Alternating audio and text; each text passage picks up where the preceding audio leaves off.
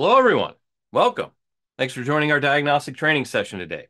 If you have any questions throughout the session, if you're joining us on Zoom, just look at the top of the bottom of your screen. Wherever your Zoom controls are, you should see a little button that says Q&A. Click on that, type in your question. I'll get to those at the end of the session. If you're joining us on YouTube, just please feel free to use the live chat function if you're watching us live. Otherwise, feel free to leave a comment if you're watching the recording. My name is Jason Gabrinas. I'm one of Snap-on's national diagnostic technical trainers. Been in the training department the last 10, 11, I think I'm starting my 11th year now, traveling around North America, helping techs and shop owners get the most out of their diagnostic equipment. Before I did that, it was a couple years as a diagnostic sales rep with Snap-on, so I had about 30 different franchisees I worked with, as well as the shops that they serviced in order to help everyone get the most out of their diagnostic needs. Then before I did that, it was 8 years at Subaru, so worked in a dealership, and over time, I guess, just became that default diag guy in the shops. I always ended up with the drivability problems, the intermittent problems, the weird wiring problems that would show up on those cars. And that's really where I cut my diagnostic teeth, was trying to figure out all those weird head scratcher type cars that would come in. And before that, a bunch of other miscellaneous wrenching jobs. Been a little over 25 years under hood experience for me. So our topic today is Security Link update, and there is a major update that we'll be getting to in a little bit. There is a whole new couple of manufacturers actually that fall under one umbrella that we will be starting tomorrow, January 24th. We will be covering those vehicles. And as far as we know, we are the first to market with that too. So all good things we're going to talk about here. So Security Link, if you don't know what that is kind of Snap-on's umbrella for covering all the different secured gateway schemes that manufacturers are using. And they're pretty varied at the moment. I don't really think there's any sort of standardization. And over time, maybe there won't be any standardization. Hard to say. But we're trying our best to keep on course with these and keep ahead of it before it actually shows up in any cars you're working on. Sometimes we might have a little bit of waiting period for it from the manufacturer, which we'll talk about here in a little bit. But like I said, there is a big update, so definitely stay tuned throughout this presentation. We'll be talking about it. But let's back up a little bit. Where did all of this begin? Because really, we haven't been talking about secured functions, secure gateways on vehicles for that long.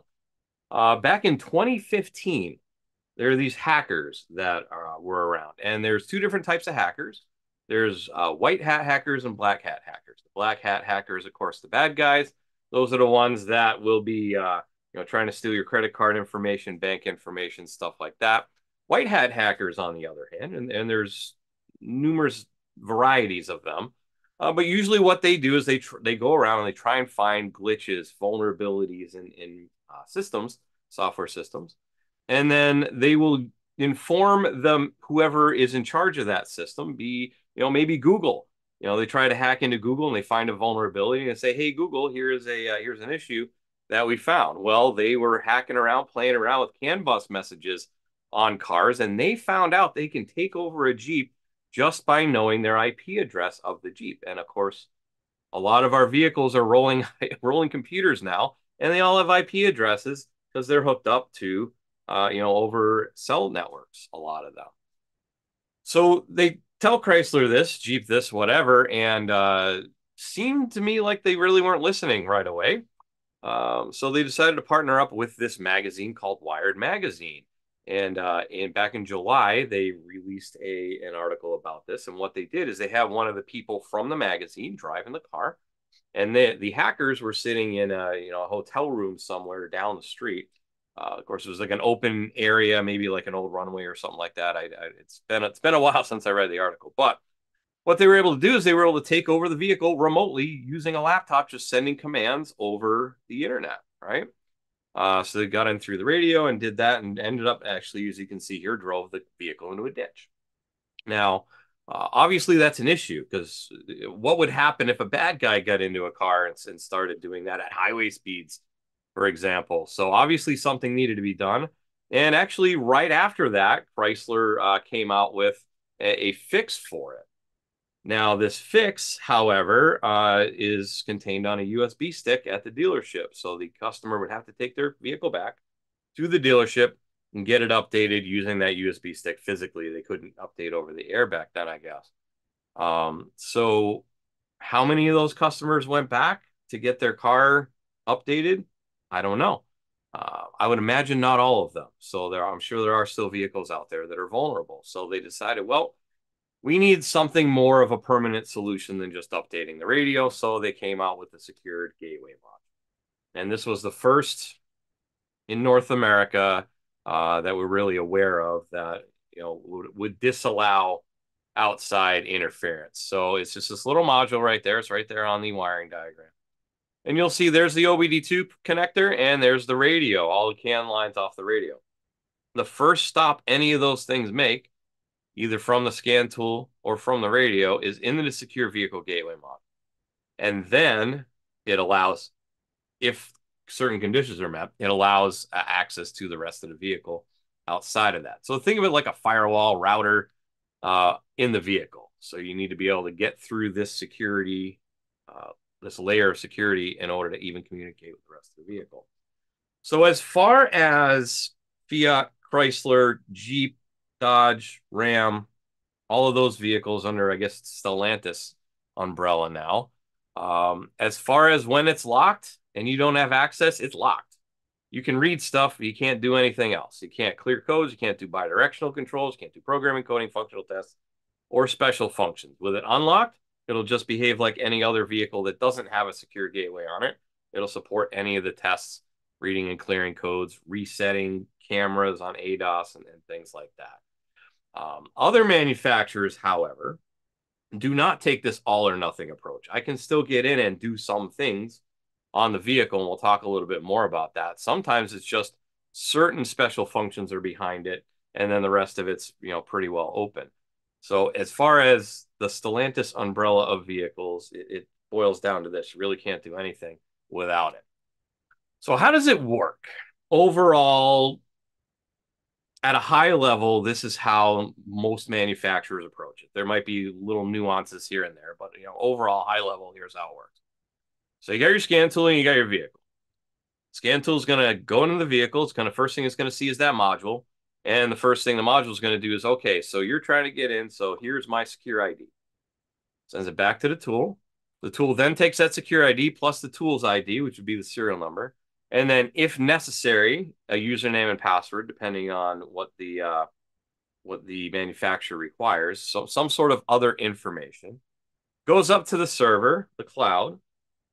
If everything matches and everything looks okay, it says, okay, you're authenticated, sends down an unlock code. Then the scan tool then sends that unlock code to the module. And then the module says, all right, all looks good, you're in. Lets them in. So it looks kind of like this. So there it is, requesting authorization. There's a couple ID numbers. And then it sends it back and it says, all right, you're unlocked, and it lets you in, right? Easy enough. And then it says available up on the top of the screen.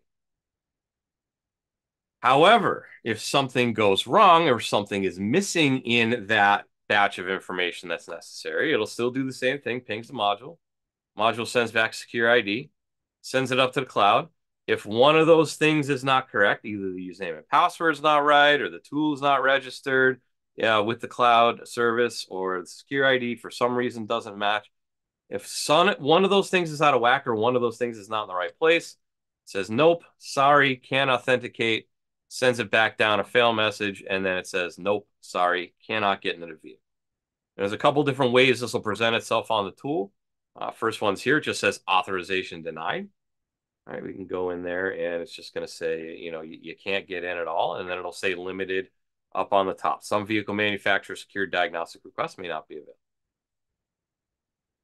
Also, we could do device not associated with profile. So if the device is not registered in your Snap-on profile, if it's not in there, which should be one of the first things you do anyways, but if it's not, then you would have this issue here, device not associated with profile. You'd simply have to put the device information in there and you're good to go. How about another thing? What if we don't have Wi-Fi? So it'll still ping the module. It'll still send the secure ID back, and then it'll send it up. Secure ID, tool ID, username and password. Tries to send it up anyways, but then it'll get to the point where, oh, no Wi-Fi connection. I can't communicate. So to do your initial link to the vehicle, the initial connection to the vehicle, you do need to be on Wi-Fi. You need to have current software and all that. And it's going to look something like this. And you see the Wi-Fi is off. It won't even really do anything. It just says, failed to start because Wi-Fi is off. And it gives you that message too. So at least, it's plain English. Wi-Fi is required. Make sure Wi-Fi is on and you're connected. So let's run down the manufacturers. Now, this is mainly US. Some of these manufacturers are also global. So they will have a global way to get in. As far as FCA is concerned, it is different when it's over in Europe versus over in the US and Canada. Also in Australia, it's actually Australia kind of uses the same system as they use in the UK. And that actually goes through Stellantis themselves. But as far as the US and most of these are true around the world anyways, current software on tool. And that is a manufacturer mandate. That is not a Snap-on mandate. I know I get asked it all the time. So the manufacturer requires that if you want to be able to access these secured functions on their vehicles, you have to have current software on your scan tool because they don't want to have somebody, a couple years out of date. Maybe the protocols aren't the same anymore. If there is some sort of change made throughout, we'll update it, of course. So the manufacturer wants to avoid that. So they just make sure it's current. Of course, we need the internet connection because we need to be able to ping the server. In the US, like I said, we need a current AutoAuth account, and the tool needs to be registered with AutoAuth as well. So that means that the account needs to be paid up, $50 a year for the basic account. And the tool also, like I said, does need to be plugged in there. Tool needs to be registered in your Snap-on account as well. We saw that one failure message a couple screens back where it says the tool's not associated with your profile. So you got to make sure it's in there. And then your AutoAuth username and password also has to be registered on your Snap-on account as well. We'll walk through some of these things in a little bit. Ford doesn't really need any outside interjection from anything else. They don't use a third party to authorize it. It's all kind of done in the background fairly seamlessly. As long as you have current software on your tool and you have an internet connection, and the tool needs to be registered in your Snap-on account as well, because that's how it kind of passes through. As long as those three criteria are met, you will be able to do secured functions on Fords, and that's the US and the UK. As far as Australia is concerned, as far as I know, that is coming soon. It's different licenses for different territories, right? So it's not quite there yet over in Australia. Next one is Nissan. Now, Nissan, I thought, and a lot of us thought, that this would be the next one. And it's not. It's not the next one because paperwork is still tied up. But I can tell you what we're going to be seeing with it. They are also using AutoAuth, and this is going to be global. This is already available over in Europe.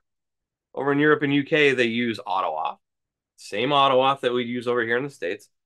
So in that case, this is what we would expect in North America as well once it rolls out, and it could be any day now. But current software on the tool once again, internet connection once again, current AutoAuth account once again. The tool needs to be registered with AutoAuth. The tool needs to be registered in your Snap-on account. And the AutoAuth username and password needs to be registered in your Snap-on account as well. So if you're in North America and you already have AutoAuth and all that stuff set up for Chrysler and so on, all you're going to need to do is just click the little button on Nissan that says, I want to add this. And then there's probably some, EULA end user license agreement stuff you gotta kind of cruise through, check a box, and you're good to go. As far as we know, no additional fee either from AutoAuth. So as far as we're aware, AutoAuth will manage it. Whatever manufacturers are using AutoAuth for that flat whatever fee you're paying, because there's different tiers now too. But the base fee, $50 for the basic account, right? So that's good news. So it's not that they're not going to be really nickeling and diming you as far as we know right now. So that's a good thing. All right. So on our website, if you go into your user account, there is a link that says coming soon, learn more. And then this is the verbiage that we put up there. So many OEMs are starting to introduce secure gateway modules that restrict access to certain functions on newer model vehicles, unless you have authorized OEM credentials. Nissan is the latest manufacturer to release their secure gateway to the aftermarket, et cetera, et cetera. If you see the screen below, then we're ready and waiting for Nissan's service. So there's a screen that I cut off. Now, here is what I was talking about earlier. It is still possible to read codes, data, and clear codes without unlocking a secure vehicle gateway on Nissans. OEM credentials are only needed to perform certain functional tests, and I don't even think it's all of them. So you still could do bidirectional controls and not have to worry about it. There's just certain functions on the vehicle that it's required, right? So it says some diagnostic requests are locked by the vehicle manufacturer. Make sure you've completed all the steps. And then in here, it says this is on Nissan once again. Like I said, 2023 Nissan Sentra, so a pretty basic vehicle. But for vehicles that are unable to have a secure vehicle gateway unlocked, diagnostic test mode can be manually enabled. Diagnostic test mode will enable the scan tool to perform some additional functionality for many systems, and it tells you how to do it.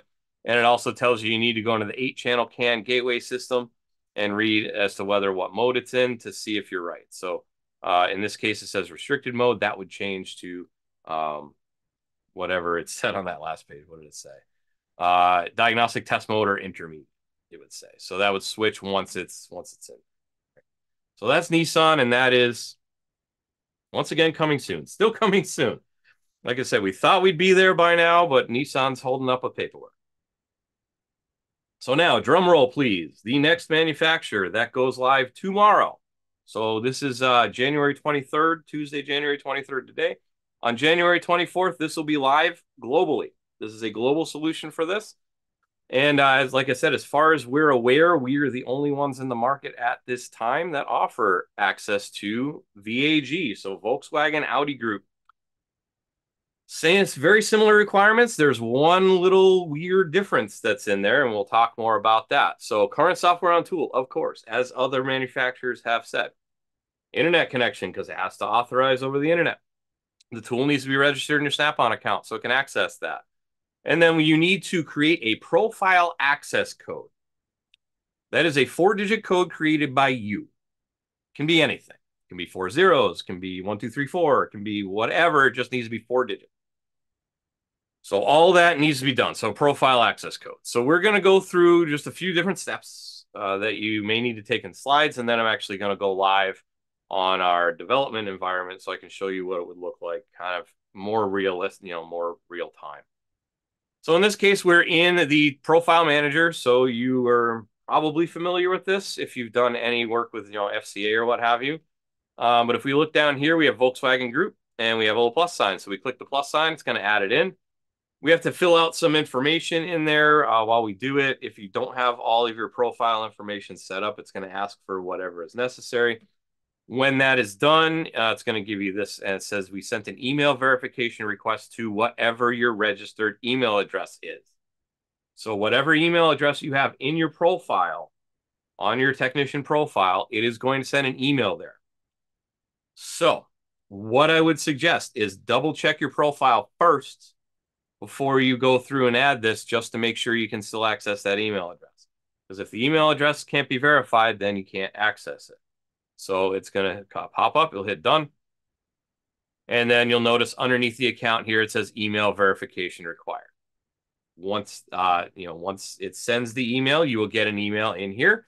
It says action required. And this is what the email is going to look like. And all you got to do is click that verify email box.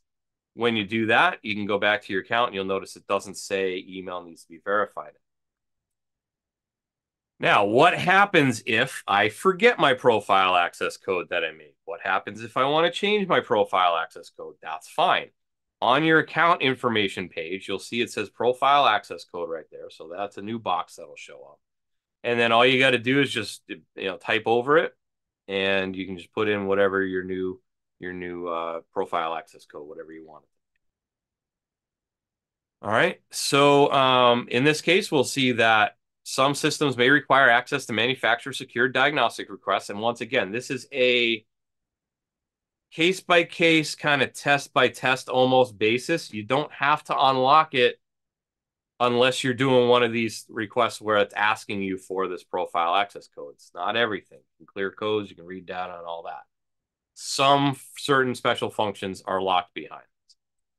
So in the case where you do need to log into it, it's going to pop up on the screen. It's going to say, what is your profile access code? You need to enter that in and then hit OK. Once you've done that, as long as it matches the one that's on the website, you're in. Good to go. Also, when you leave the controller, by the way, so how much time do I have? How much time do I have when I have it unlocked? So, um, as far as Volkswagen is concerned, you have 90 minutes of key on time. Turn the key off in the middle, the timer pauses. Turn the key back on and go back into that same module. You have 90 minutes of unlock time. When you go to leave the module, it's going to ask you, do you want to leave it unlocked? Are you going to come back in here in a little bit, or do you want to lock it and just, be done with it? So it will tell you the controller is still unlocked with however many minutes are remaining. If you wish to leave it open, leave it unlocked, we'll set a code that will not clear until the controller is locked. So you can just lock it as when you're logging out. You don't have to worry about it, and you'll be good to go there. So there's just a few little weird little things that show up with that. It's fairly simple to get it set up, and once it is set up, it's fairly seamless in the background, so to say. So those are your main pieces: the 4-digit personal access code, and then when it requests it, you have to enter that onto into the scan tool as well. So to summarize before we go live on the tool, here is as far as what we have right now. So FCA US, you need for all the manufacturers, you need current software. All the manufacturers need an internet connection, and the internet connection is for the initial hooking up to the vehicle. Once it's done and you're in the controller, you can leave Wi-Fi. Unlike some other even factory tools, you can go on a road test. You can drive down the street. It'll keep it open for you. On the Volkswagen, it is that 90-minute limit. But as far as Ford, FCA, going to be open. All right, you can leave Wi-Fi as long as you've done that initial handshake, so to say. For FCA, as we know, third-party account. Same with Nissan. They're both going to use auto off. And then with Volkswagen, does not need a third-party account, but it does need that profile access. So let's go live on some things. Let's see. First thing I want to talk about. Oops. Here. All right. First thing I want to do. I did get a question on YouTube here about how do I even set up an account. So the easiest way to set up an account is go to altusdrive.com. And actually, I'll plug that in the chat as well. All right, and I'll put it in chat on Zoom as well. This is not, Volkswagen is not available until tomorrow, January 24th, but just so you know. But I will put that in the chat for everybody to copy and paste if they need to. And then if you need to create an account, just go to create individual account. You'll go in there. And there's many other videos that we have on this, so I'm not going to belabor the point here, but you just enter all your information in there, and it'll bring you to where you need to go. Once I do have it set up, though, I'm going to go play in a sandbox here. Should open, yes. Okay. So once you've done that, you'll log in.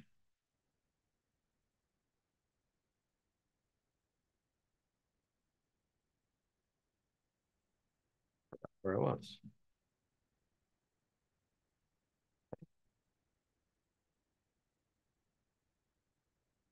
You'll log in, and it will bring you to your profile page.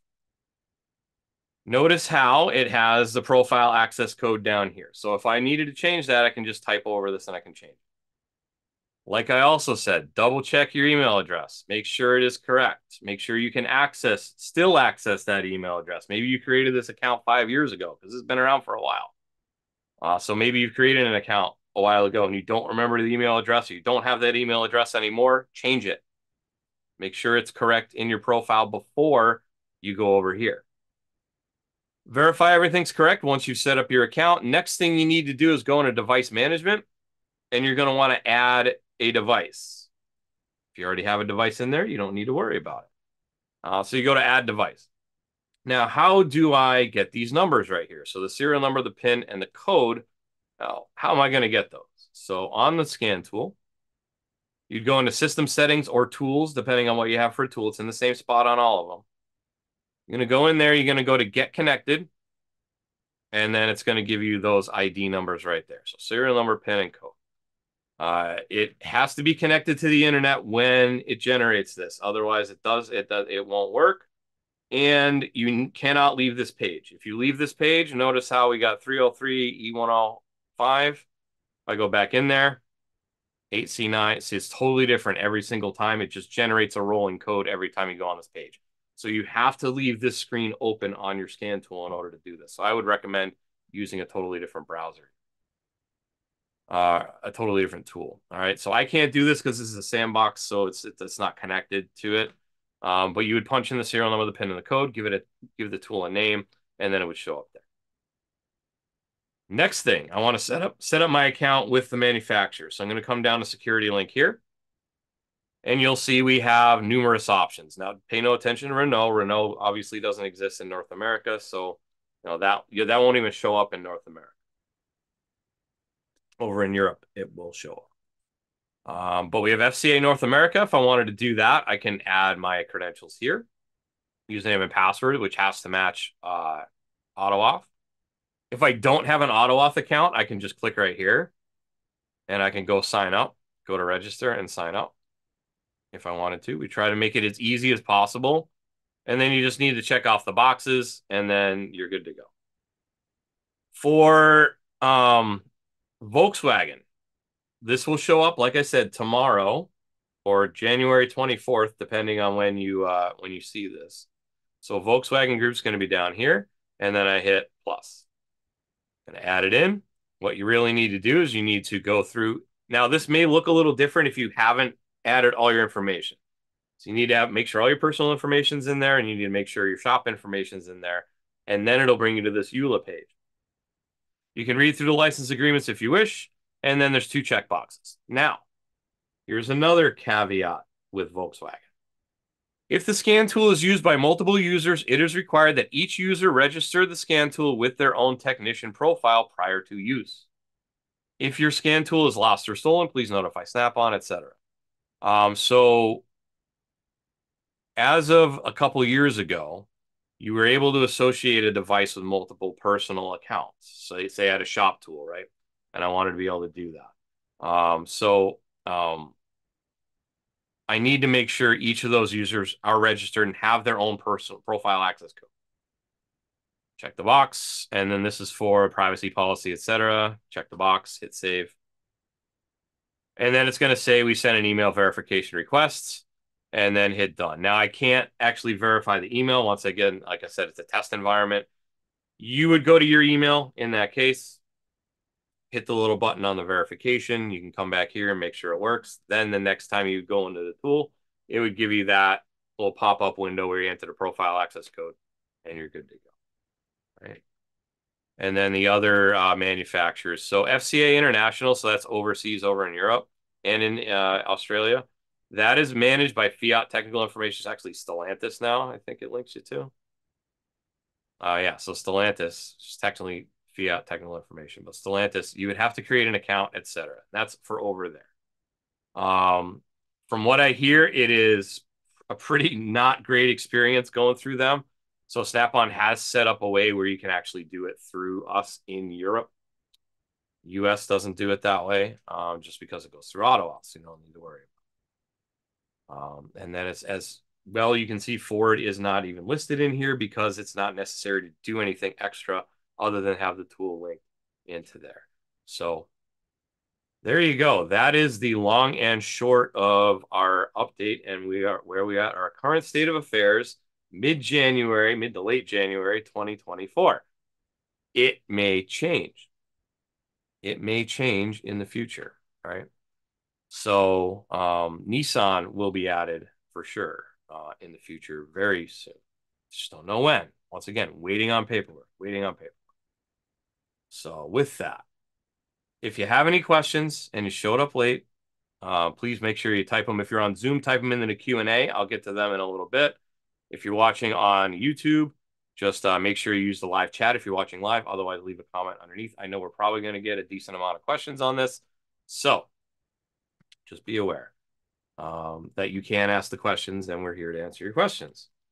So with that, let me go over to talk about what we're talking about next week, and then we'll get to questions.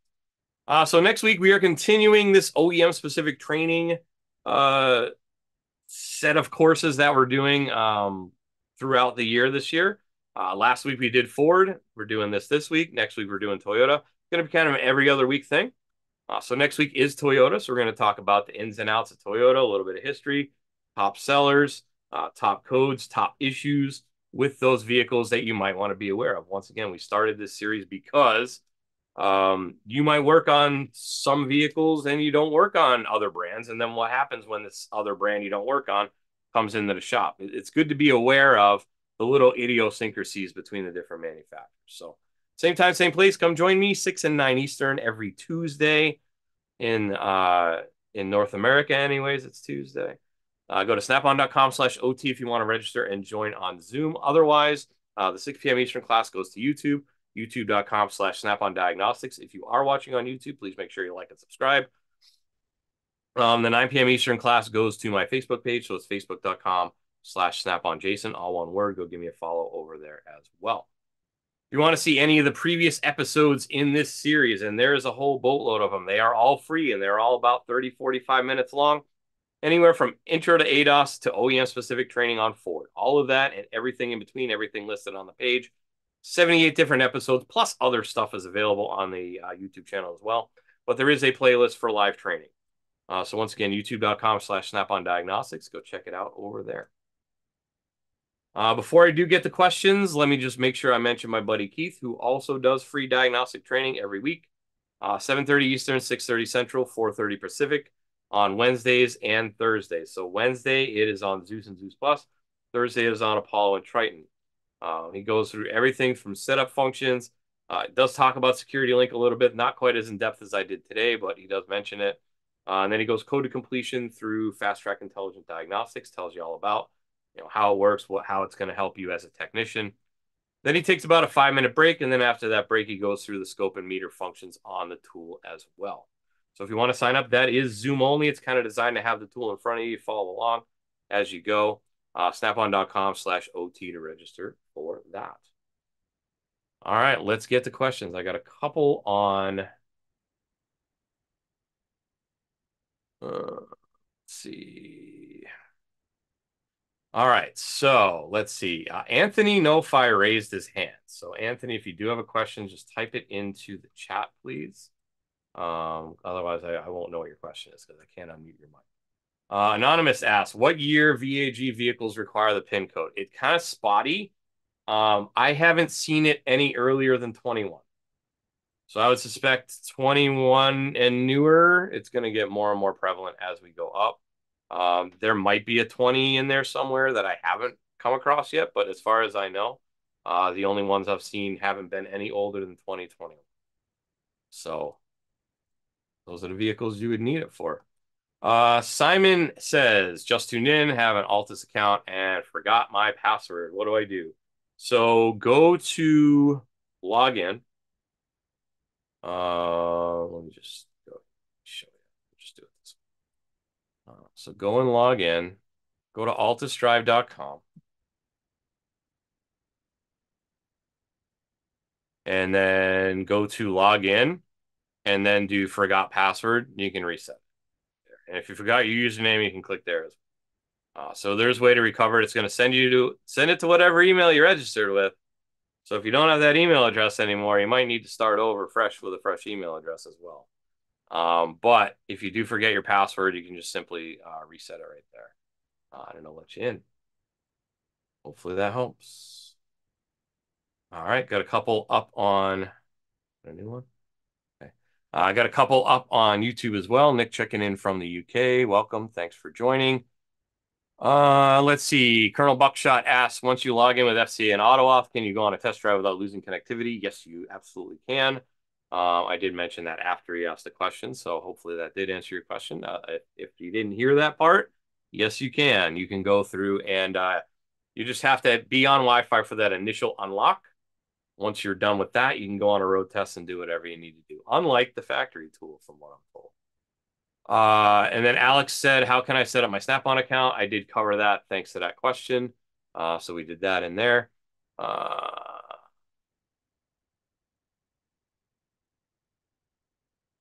Let's see. Hello, Keith is saying, thank you for the class. Thanks to the people that put ECU connection on the new update, a game changer. All right. Chris McConnell is, when will Renault be going live? I'm not sure. I would imagine, since I believe they're tied in with Nissan, right? So I believe it's probably the same type of deal as it is Nissan in the US. It's just paperwork at this point. Not sure how they're going to be approaching it over there. Now, that's Europe only anyways.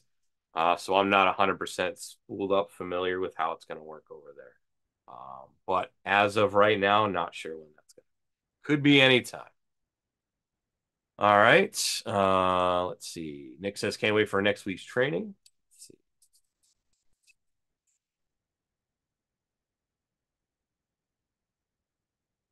Brett says, when trying to actuate certain outputs such as fuel pumps, solenoids, etc., on my Zeus, I get a lot of error screens. Could this be because of secure vehicle gateway? It is very possible that it could be due to that, because it depends on the vehicle, and I will look at your email later, and I'll just reply to your email. But if you're not current software, if you're not on Wi-Fi, it won't let you do some of those tests. So you may very well be running into it. So I'll look at those error screens, and I will reply to your email with that, Brett. So good question there. Let's see. What happens after 90 minutes expire on the new security link? So it's only on Volkswagen Audi group. And if it expires, you're just going to have to go back in and unlock.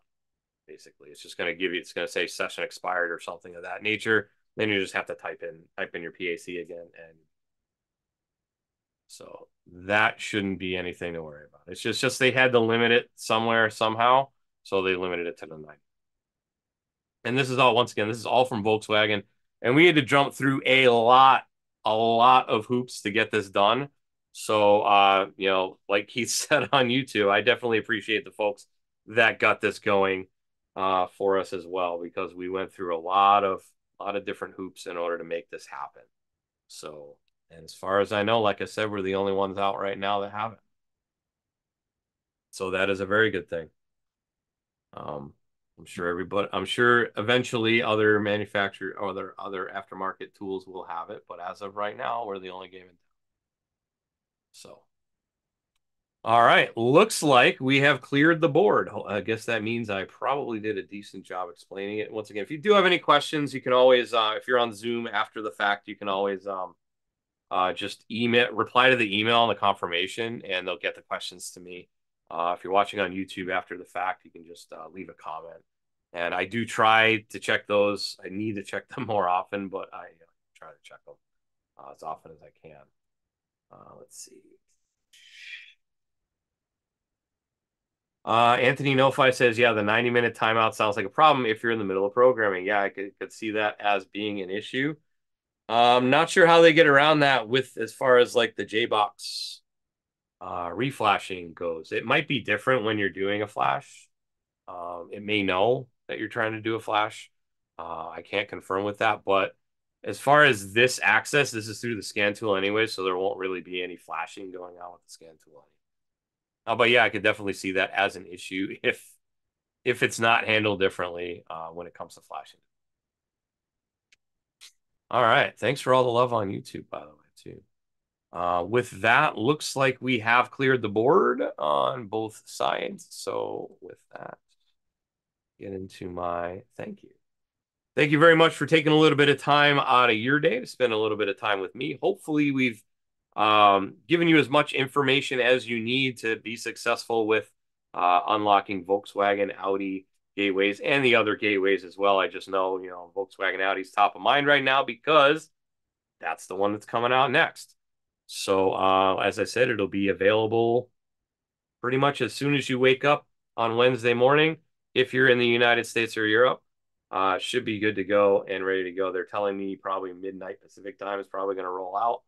So, set up your account, get it out of the way in the morning, and you won't have to worry about it again. Just make sure you don't forget that PAC and make sure your email address is correct.